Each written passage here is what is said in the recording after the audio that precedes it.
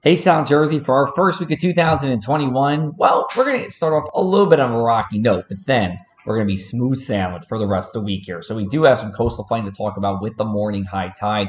This should just be minor flood stage. We're expecting about 6 inches of water onto the bayshore roadways.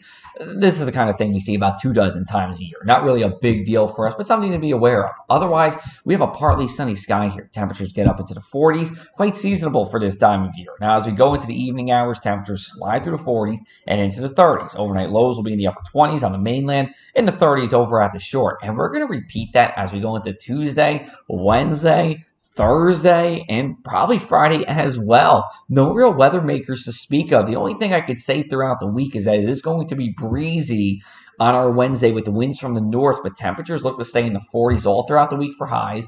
Lows will be somewhere around 30 on the mainland and 35 over at the shore. So pretty calm here. And even as we go into next weekend, we are expecting a storm system to be around. I will say it does look to be a rainmaker, but I don't expect this to be a huge storm for us. We'll keep you updated on that as we go on throughout the week. Otherwise, not a bad one to start off our first week of 2021. Hope everybody enjoys, and we'll be back with you at 6:30 tonight for the latest forecast. Take care, everybody.